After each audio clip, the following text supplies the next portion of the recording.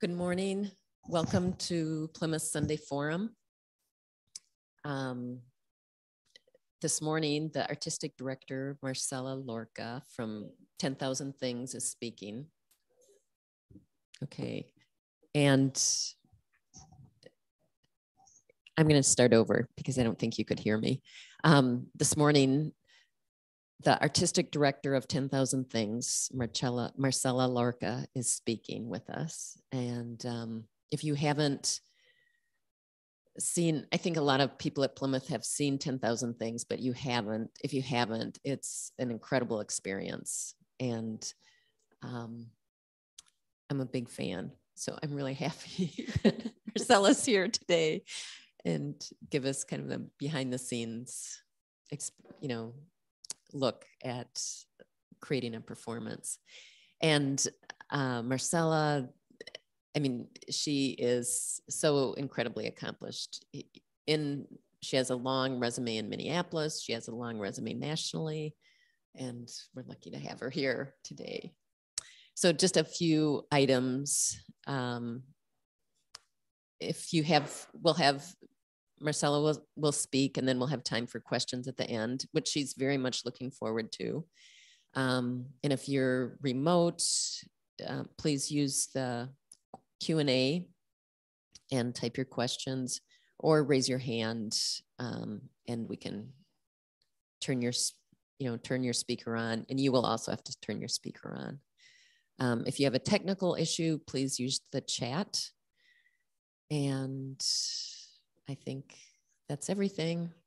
We're ready to go. Here's Marcela. Thank you. And good morning, everybody. And thanks for coming. And thanks for you who are viewing at home. I'm very happy to be here today. This church has become a bit of a home for us recently because we've been rehearsing and performing. This is our second project that we have now with Thunder Knocking on the Door. And the first one was Comedy of Errors. So we had a rehearsal and a run of Comedy of Errors in the fall.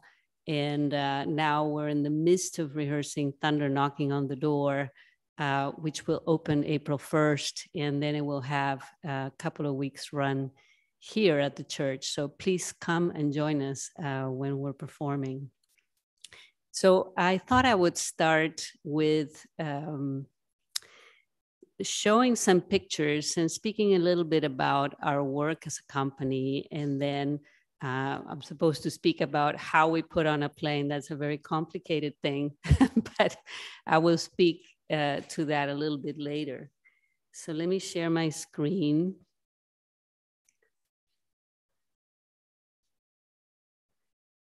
And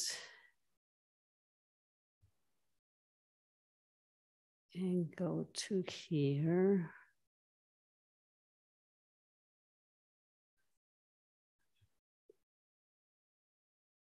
Okay.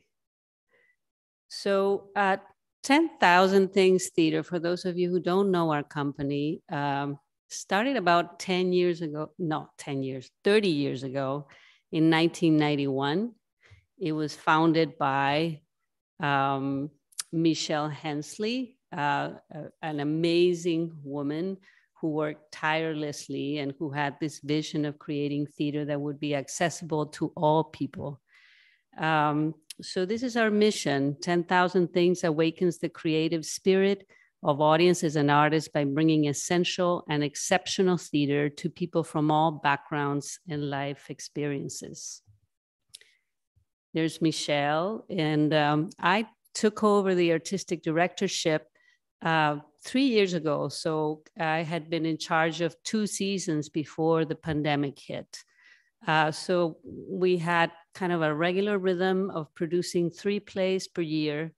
And then when the pandemic hit, unlike many theaters around the country, we haven't stopped working because we found that we really needed to care for people that were now isolated and they needed inspiration. They needed stories. We needed to keep stories alive. So we've been working really hard through the pandemic, engaging with communities and bringing stories to them and music and just inspiration. So our work has become more vital than ever, even though our first live performance was here last fall.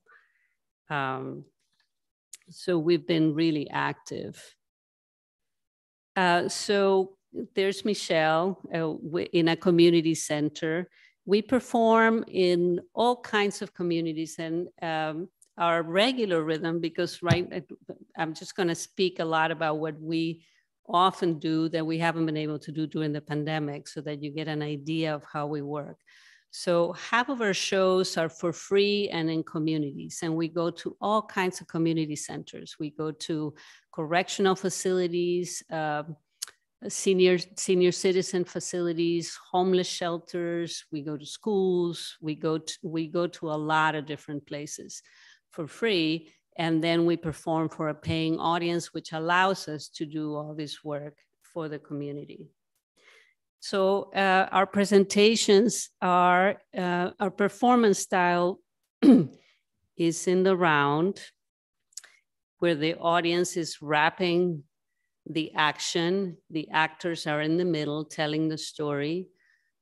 We don't use any heavy equipment or complicated tech. So we don't use sound, we don't use lights. And we have what I call it an essentialized aesthetic, where we use props that define the space and small scenic gestures that allow us to transport the imagination of the audience. And the imagination is very key. We invite people to imagine places, situations, and worlds. And really actively engage with us as we're performing, as we're telling the story. This also allows the artists to bring their whole selves in telling the story. So their physicality is really important. They can't hide behind anything. They're always visible. And they have to figure out a way to be absolutely present in the storytelling and in the acting that they do. This is just a photo of an example of how we use small gestures as scenic pieces to tell the story. This was Fiddler on the Roof, and that's a roof that you're seeing Steve Epp standing on. This was a performance in a library. Imaginative casting. So we often do plays, and we really honor our artists, and we want to give them opportunities to perform in roles that nobody ever imagines them in. So in the casting, we look for really playful ways where actors can be playing 3 different roles of different genders, of different status, of different, whether it's dramatic or comedic. For example, Steve Epp, he's a wonderful actor in this community. Recently, in a performance of Winter's Tale, he was performing Leontes in the first act, which is this king that makes this horrible mistake. And in the second act, he was playing a girl at the party, and it was like a clown role. And for him to just have the breath to navigate between these 2 characters, it was just a wonderful exercise, and just embraced it fully. I often also talk about the importance of artists in our work. We need actors that are really good at working with each other, at creating an ensemble, at creating a team that's going to go on the road, that's going to pack the van, that's going to share in the labor of packing the van, unpacking the van, setting the whole space up in a library, in a shelter, wherever it is, and having each other's back. So it's not only they have to be brilliant artists and brilliant actors that are able to suspend the imagination of people that sometimes have never seen theater in their lives. They've never attended a play in their lives. And now they're suspended in the story, and these actors need to keep them engaged. but they also have to have each other's backs because unpredictable things happen. The audiences talk back, people get up and come and go. Sometimes we perform in spaces that are not very organized, and people are not, the rules of behavior haven't been established in a way as to how you see theater. And it's actually really refreshing. And it's actually something that actors really embrace, that sense of having to be in their toes and defend their story and defend their play and make it succeed no matter what the circumstances are. So courage is an important ingredient.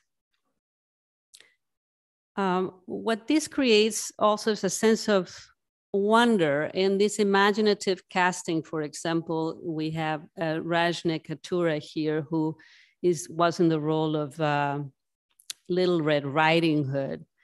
And the comment and the power that that it means for an African-American student to see that there's African-American characters in Into the Woods, the possibility that it could be them in the future, to see themselves represented is very, very powerful. So our casts are often very, very diverse. And sometimes in like the play that we're doing right now, Thunder Knocking on the Door, is a culturally specific cast because it's a Black play set in Bessemer, Alabama, and it's about the blues, and these are all blues singers. So it's an African-American cast. And when I was thinking about the play and where I wanted to take this one specifically, I was thinking about people in correctional facilities where about 80% of people that are in correctional facilities are African-American. And I was thinking, what would give them a sense of uplift, be able to see themselves represented in a joyful, positive way. And that's what Thunder does very vividly.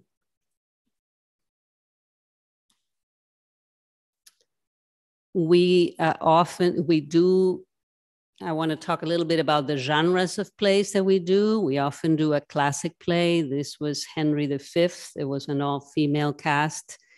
We do contemporary plays and we do musicals. And that's not a rule that we cannot break, but that's traditionally the pattern that we follow. We believe in supporting new writers and inviting new writers into the fold. We believe in the power of music in order to tell stories. We always work with a live musician that's always present and not always does the music, but also sound effects. What we don't do with lights, we often do with sounds. So we have, knocks on the door, or we have different things that happen that allow the imaginative world to be creative through sound. So sound is very important. This is a list of some of the communities that we visit. We have a relationship with Ramsey County Corrections.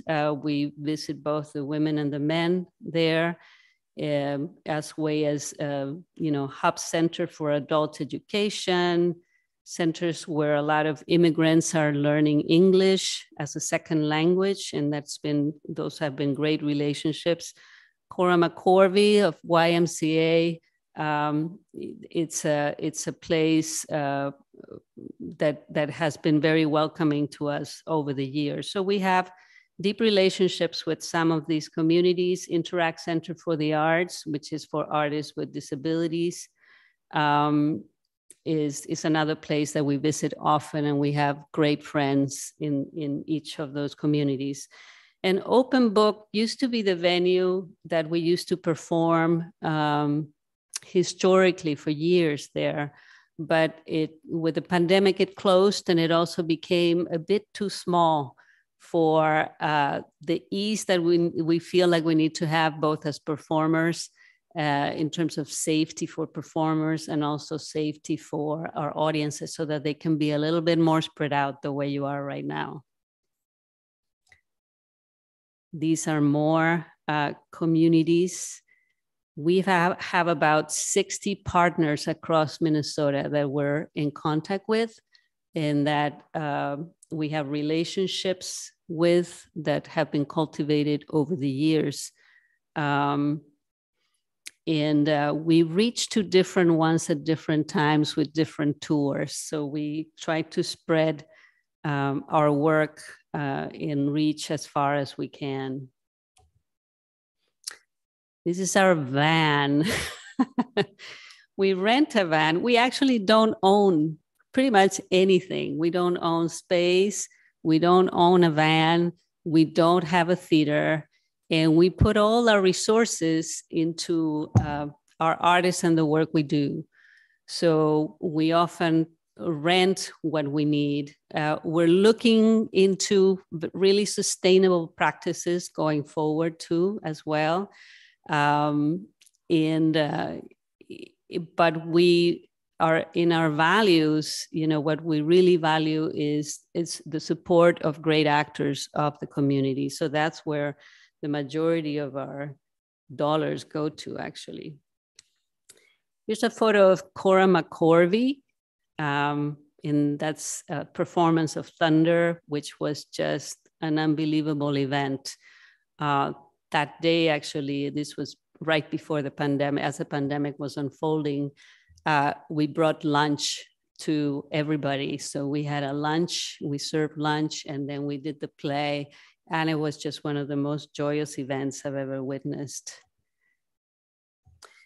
So TTT artists, we invite artists in the community that we respect and love to be core members of the company.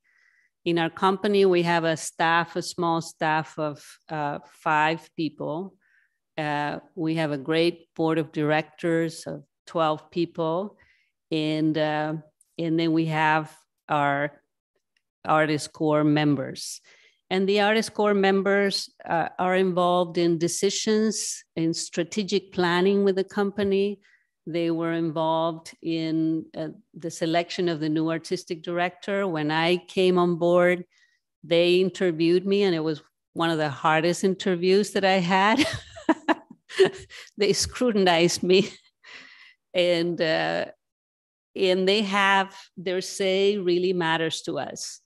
And that's one of the things that actually inspired me to join 10,000 Things Theater, because I always thought that a theater company should put their artists at the center of everything that they do, and that they should have a voice and they should have a presence.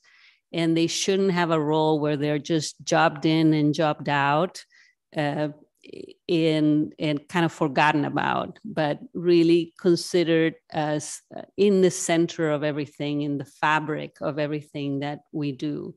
So their voice is very important to us, and we invite them to board meetings. We invite them to be ambassadors for us.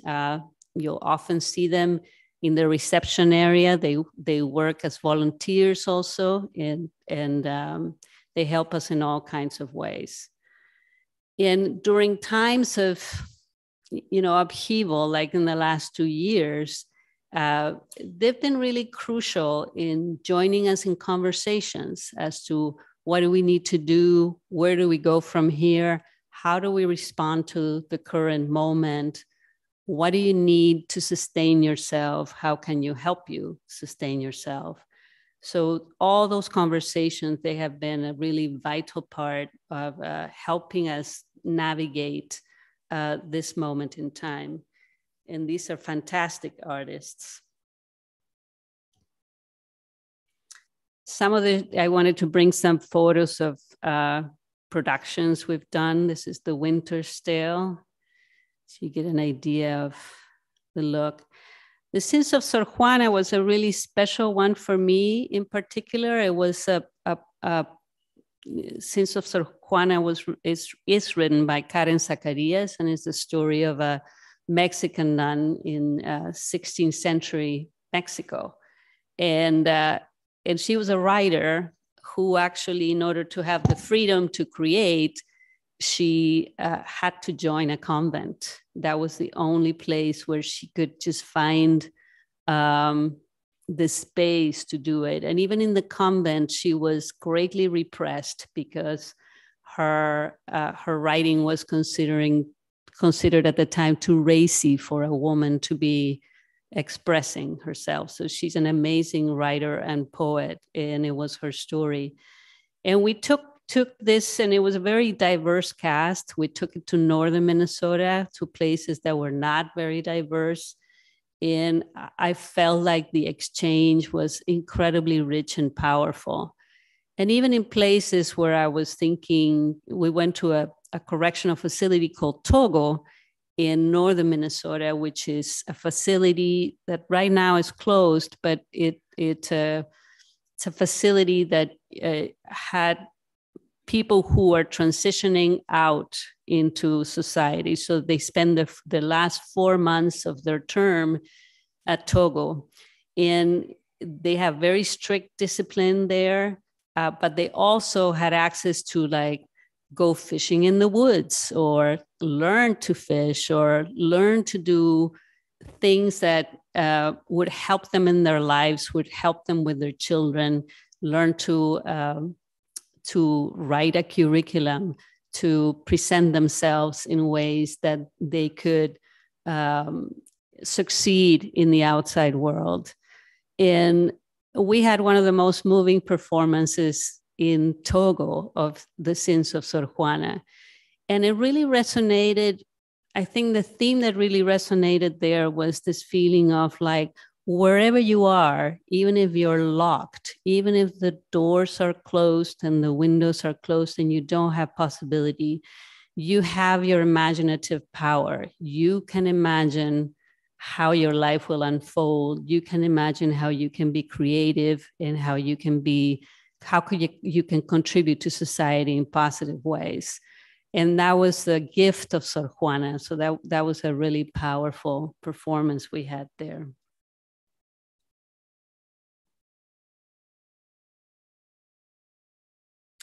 This is a photo of Into the Woods. And one of the things that we love is actually the comments that our audience sends us back. We really treasure that. In a lot of our facilities, we cannot sort of codify who's there or what are people thinking. So we try to retrieve comments that we hear, and we treasure those. Like here, there would be nothing I could say that would improve the quality and perfection of the cast. They own their roles. They are believable. They tell their own story with such grace and emotion. Our values, and I'm just going to zip quickly through these. Theater is better when everyone is in the audience. Performing for audiences of all life experiences and backgrounds expands imagination and challenges us to create work that is honest, relevant, and representative. Artistic excellence drives our work. We combine rigor, skilled artists, and bold universal stories to create the best work possible. Artists are our greatest asset. We value the tremendous talent and commitment of our artists and place them at the center of the work. Everyone belongs. We actively work to eliminate barriers to participation and cultivate equitable practices. Whether an audience member, artist, staff, or volunteer, each person's unique perspective is necessary to the work. We choose joy, and this is very important. Challenging work is best met by an environment that allows for laughter, safety, play, and creativity. So I mentioned this before, our model, or our financial model, where the donors, through the generosity of our donors, we can offer all this work for free and also compensate fairly the artists that work for us.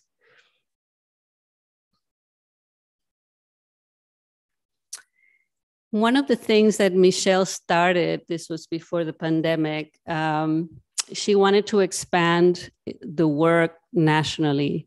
And since touring is so expensive and hard to do, she decided to teach the model of 10,000 Things to different theaters that were interested across the country. So now if you hear of like the Public Theater in New York, they have a mobile unit that's become a really important part of their work. It was thanks to TTT that the mobile unit was started. So there's many important theaters across the country now that they have a wing like 10,000 Things Theater, and that are using our model to reach their communities. So what's coming up? What you can see right now, we still have up and running 10,000 Voices. That leads me to think about all the activities that we've been doing during the pandemic. When the pandemic hit, the first thought in my mind was like, how can we help? Who needs help? Who needs the most help? We've all had a hard time, but people in senior communities were tremendously isolated at that time, and people in correctional facilities, they continue to be tremendously isolated and in lockdowns all the time. So they can spend 20 hours in a cell without the ability to go out to a patio or anything like that. So they've had a really rough go during the pandemic. So that sparked us to create this new program for us called 10,000 Voices that we're very excited about. And what we've done is to send prompts to these facilities through our partners and invite them to write and invite them to share with us their own writing. So they've written letters, they've written poems, and then we've shared this virtually through virtual programs read by professional actors. And this is our second year of 10,000 Voices. So we still have a program up and running that we did recently, and that was offered through video virtually. And Thunder Knocking on the Door is coming soon to this space, of course. And one new thing in the pandemic too is we just used media to the extent that we could in order to reach communities and support artists. So we are offering everything virtually as well.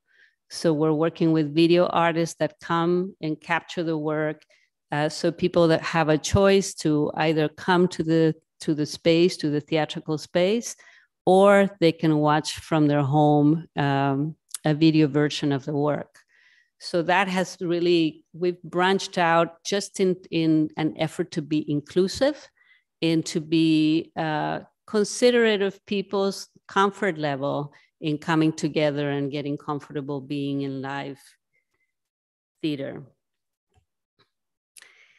So this is a photo of our cast as we were having to close very suddenly. I mean, the close down of the pandemic was, we were just starting our paid performances at Open Book, and we performed on a Thursday, and on Friday we had to close the show.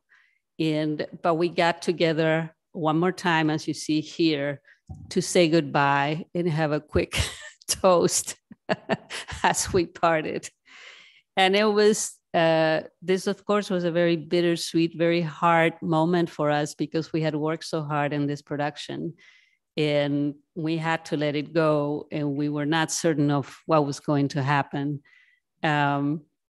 So coming back to Thunder is very symbolic of a journey that we've all gone through, the pandemic, how we've endured, how we've helped each other, and how we come back strong, resilient, and trying to spread joy at this moment that where we need it most.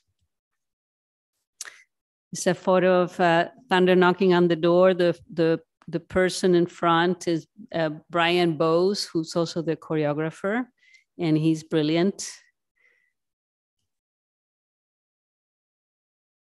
More thunder. So this is a really unique show for me, very dear to my heart. It was done at the Guthrie Theater in the 90s. So some of you may remember that version of the show. It works very differently in the format that we're doing it, with audience all around, with the actors in the middle of the action. Most of the play takes place in the Dupree family household. So we're really witnessing a living room life and family dynamics. And this is a really wonderful family. And coming back to this play, what really resonates to me is how much love there is, how these familial relationships go so deep, how they have each other's back and they'll fight for each other. But they have an encounter with a mythical character, with Thunder. And Thunder is coming for a guitar duel. And Thunder is a mythical character. He's a shapeshifter, so he's not mortal. So the playwright took this fairy tale and this myth of that's based on the real life story of Robert Johnson, who disappeared for some time. He wasn't a great guitar player, but then he disappeared. And when he came back, he was a brilliant guitar player. So people created this myth that he had made a pact with the devil and that he had sold his soul at the crossroads. And that's how he could play so well. So the play riffs on that story. The character of Thunder is not like the devil at all. He's got his real reasons to do what he's doing. He's not evil in any way, but he's responsible for carrying on the tradition of the blues. And he has given his soul in order to carry that tradition. So whoever has that role will carry on the tradition of the blues. So the play is funny, is very fast moving. The music is unbelievably good. It was composed by Kep Mo and Anderson Edwards. And if you know Kep Mo's music, is just fantastic. So it's just a really special play. And it's a play that releases us into joy. And that's a powerful thing for these performers who are African-American, who have also gone through really hard circumstances in this last couple of years, and who are often asked to do plays that are what they call, re-traumatizing plays, where they have to revisit a lot of trauma in the community and specifically in the Black community. And this play doesn't. This play is a celebration of life, a celebration of culture, and a celebration of joy in music. And we've been talking a lot about music, the power of music. And T. Michael Rambo said the other day to me, in some places in Africa, there's no word for music because music is just part of life. So it doesn't need a word. It's like the air we breathe. So the fabric of this music is so woven into the play. It's just a really amazing experience. So in putting on this play, which was what I was supposed to talk about, nowadays I have to say it's very hard to put on a play because of the COVID coordinates, right? We can't do plays in the same way. We can't be too close together. We have to take care of the safety of our cast. We have a lot of union rules that take care of that we need to abide by. So we have a COVID officer, for example, in rehearsals. We have testing 3 times a week, constantly testing, which I don't mind at all. But that's just part of what we do. All actors are being tested 3 times a week. For the first time, we have understudies. So we have 3 extra actors that can step on for other actors in case somebody's out and ill. There's of course, we have to be careful with surfaces. We have to be cleaning everything. We're still in the world of like extreme COVID precautions, and these are union rules. We're not allowed to tour, so we're not allowed to go to our communities. And that's why the media is so important to us, because we reach to them through video and through media, and we invite them to participate that way, and the people that can come to us. And we're also inviting them to join us here and to join us at the Capri Theater, which is where it will be running as well. So it's not an easy thing to produce. Also, people have been in in some kind of internal process with themselves. We've all been isolated in some shape or form. And coming back to having the skills you need to perform several days a week, or to rehearse several days a week, or maybe you've had COVID and you have lingering symptoms of COVID. I find that the kindness and generosity that we have in the patients, that we have to have for each other in the room, is really paramount right now. And this involves the whole team. We've added a lot of people to our teams, like the COVID officer, we're adding some sound technology in order, because we're performing in bigger spaces. So we want to make sure that the audience hears really well. So we're using microphones and sound, not to so much as to amplify the sound, but just to make it clear and to have the right balance of acoustics. And we've added, of course, our video teams who are fantastic artists on their own right and who do incredible work with very fast turnaround. So our teams have really, really grown because we have to, because it's what we need to do in place of what we used to do before the pandemic hit. Okay, great. So any questions? Yes. Not so much a question as a comment. I was lucky enough to drive down to St. Michael and see this before you closed down. It was just amazing. Maybe it was St. John. St. Peter? St. Peter. Yeah. Anyway, it was wonderful. I highly recommend it. I'm going to plan to at least get to send my nieces this one. But yeah, and you're doing it both here and at the Capri? Yeah, our performances start at the Capri. I think we open here one day, then we go to the Capri, and then we come back here for a couple of weeks. So we'll be running between April 1st and May 8th. So we'll have 5 weeks of shows. Yes. Most of the cast is the same, except for one person. The role of Good Sister Dupree is played by Thomasina Petrus this time around, and she's amazing. So she's, if you know Thomasina and her singing, she's just a star. So we're very fortunate that everybody said yes. And one of the things we did with the pandemic too, is when we closed, according to union rules, we only had to pay 2 weeks of salary to the actors, because this was an act of God or such. But we decided to honor our contracts in full.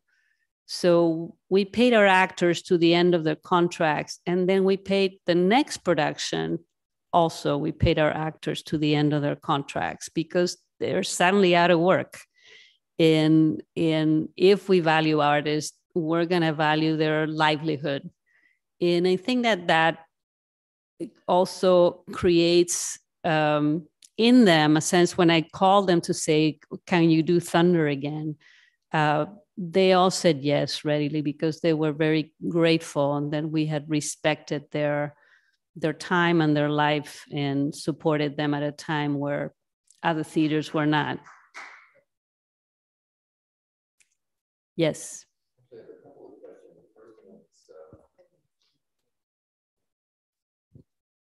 Thank you so much for this presentation today. It's been really, really interesting. We were fortunate enough to see a production of 10,000 Things here at Plymouth probably 10 years ago, maybe a bit more. And it was presented in Guild Hall, or the common space that we use oftentimes. I'm curious, will you be playing in the theater, in the Howard Kahn Theater, or will you be playing in an open space where the audience can surround you again? Yeah, we're playing back at Guild Hall with audiences all around.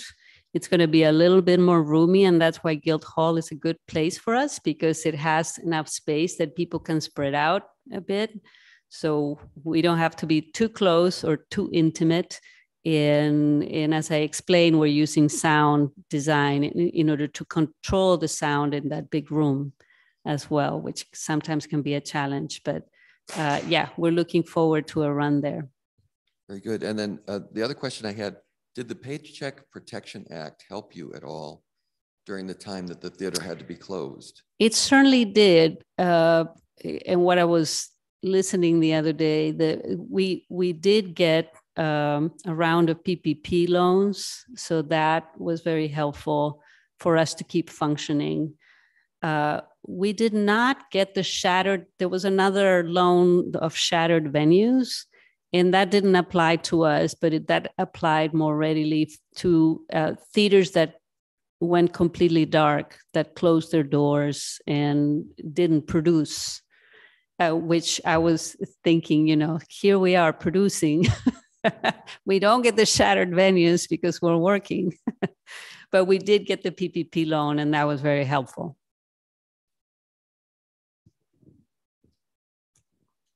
I just wonder if tickets are on sale already, and do we just go to www.10,000things? 10,000things.org. Yes. And they're on sale now? They're on sale now. Good. Yeah. I have a couple of questions up here. Do you get grant or other funding to cover your free programs?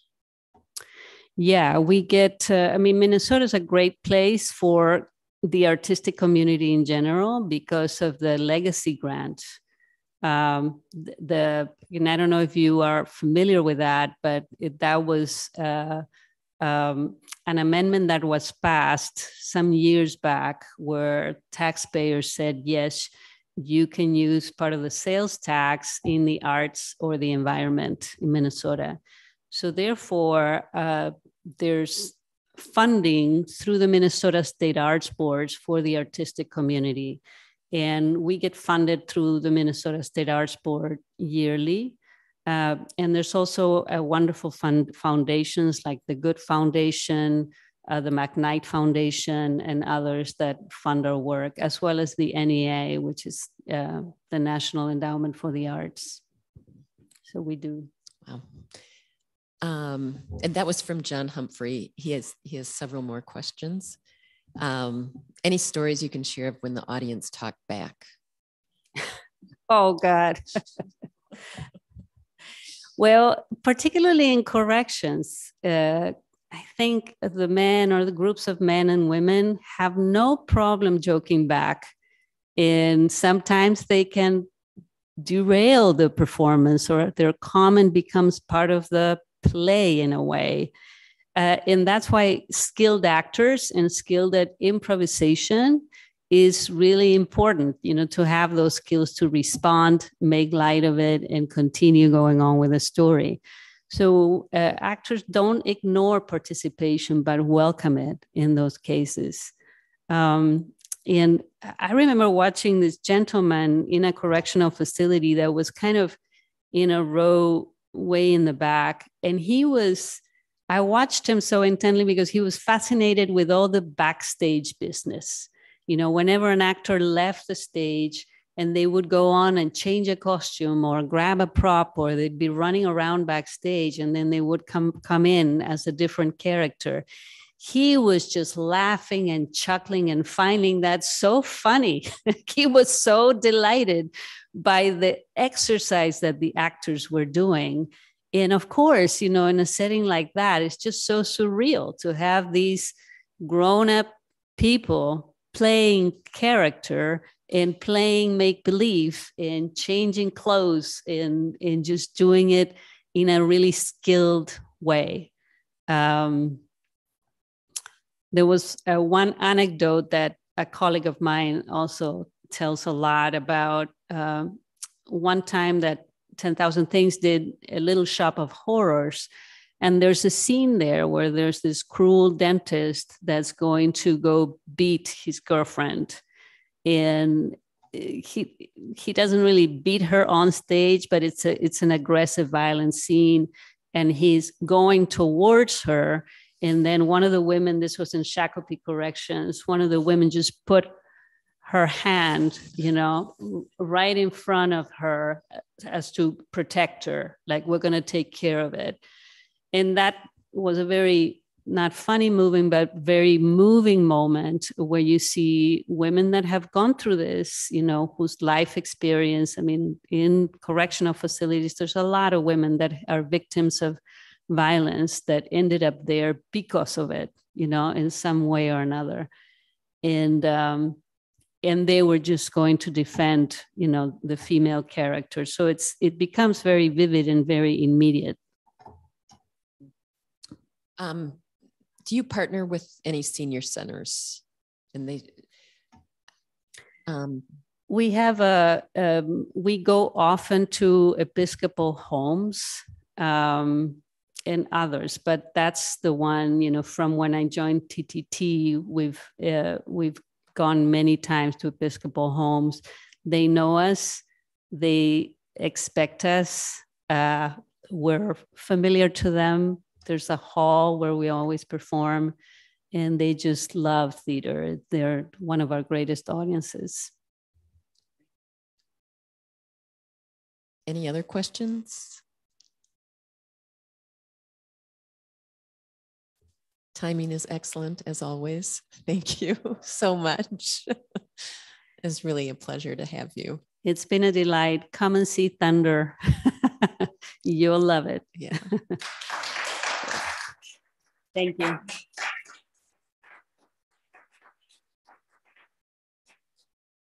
I also want to let everyone know that next Sunday, the executive director of Hennepin County History Museum will be speaking about their current programs, and future programs, as well as, just the power of our local history. So hope